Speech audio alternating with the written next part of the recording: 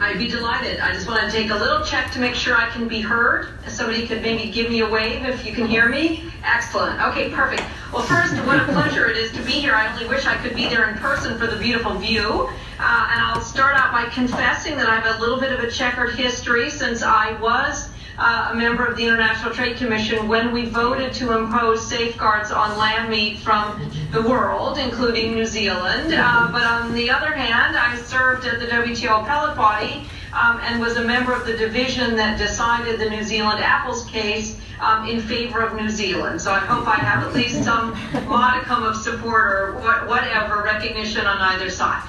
Well, let me sort of talk a little bit about how significant I think the crisis facing the appellate body is, because there's no question that we are on the precipice of having the rules-based system, or certainly the dispute settlement arm of the rules-based system, collapse, and collapse basically at the behest of one country, the United States. And I would argue not even everybody in the United States agrees with this decision. So we are really at a dire point because I think it has to be understood what happens if you don't have an appellate body.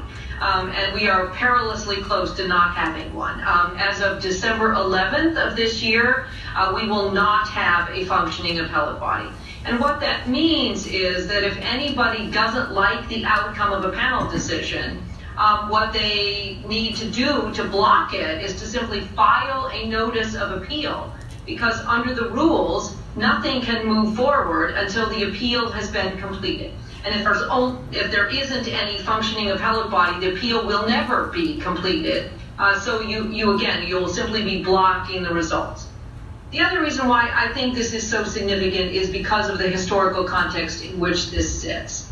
The United States, when we joined the WTO in 1995, along with New Zealand and most of the other original members of the WTO, basically did so by saying we agree that we're going to give up our unilateral rights to engage in putting tariffs on and doing other things in exchange for a binding dispute settlement system that would not add to the obligations or detract from the rights that the U.S. understood it to have in the WTO agreement.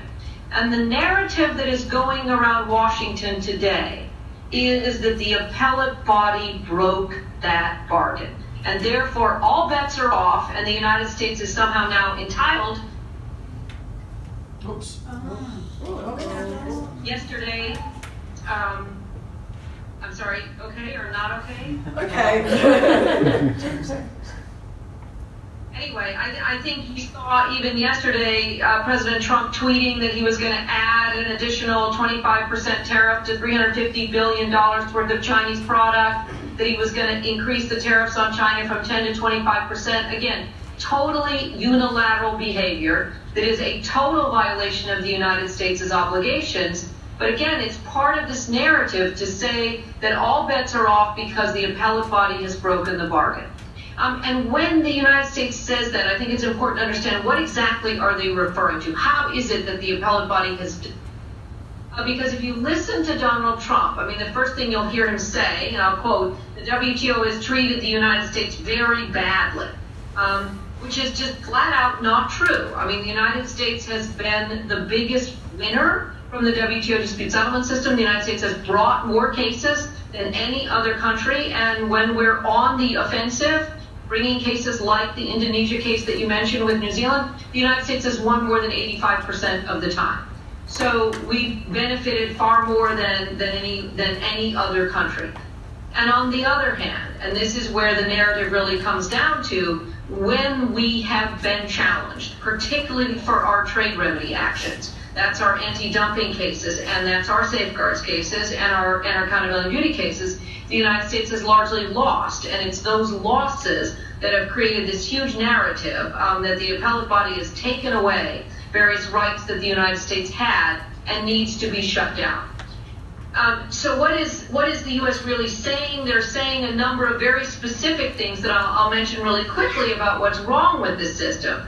What they're not saying, but what I think is underlying this crisis, is that at least President Trump, and more importantly his United States Trade Representative Bob Lighthizer, want to go back to a power-based, might makes right kind of a system. Their view, I think, is that the United States is better off without a binding dispute settlement system because we're bigger, tougher, badder, whatever you want to describe, than anyone else, and that somehow we will win if we can go back to a power-based rules system. And I fear that that is a lot of what is undergirding this United States' blockage.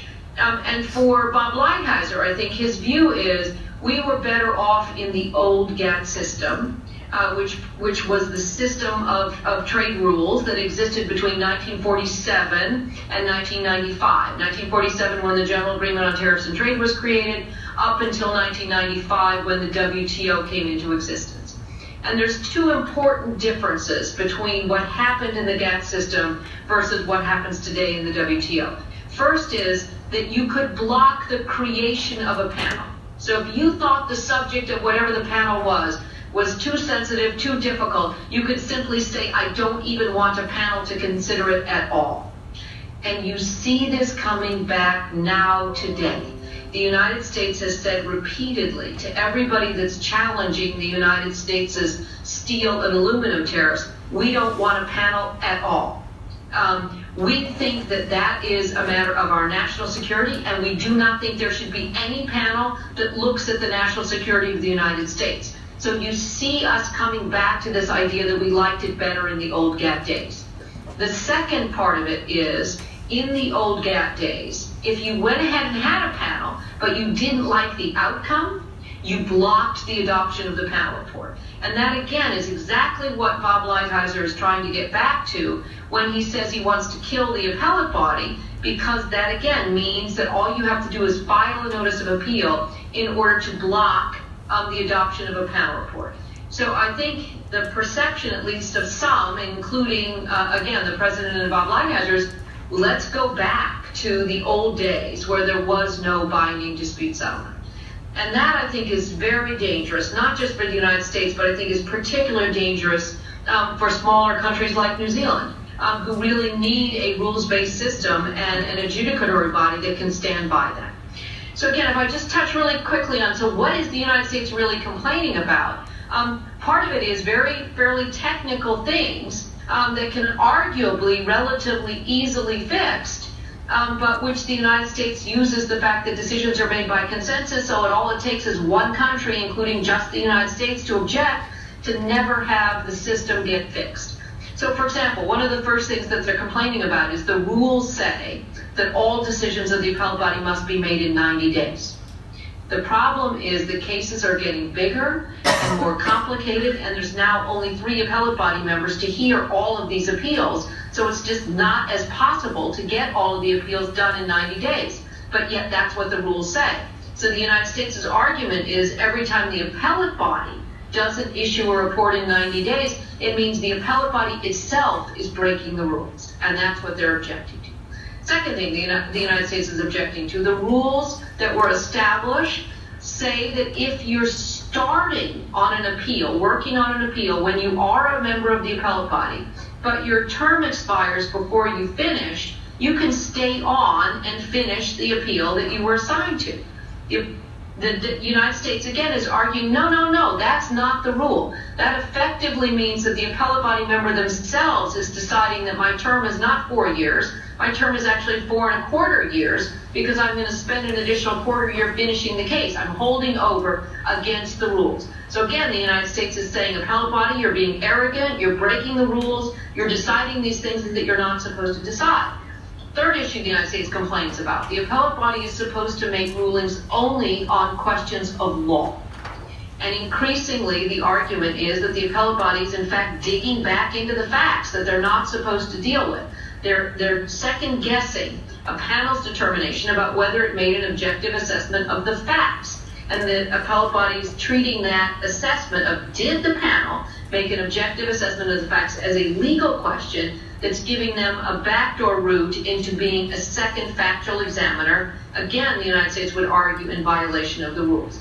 So again, the specific things that the U.S. is complaining about are fairly technical, but I think they have to be regarded in this bigger context of this overall sense that what does the U.S. really want I fear is it really wants to go back to a non-rules-based, power-based, might makes right system.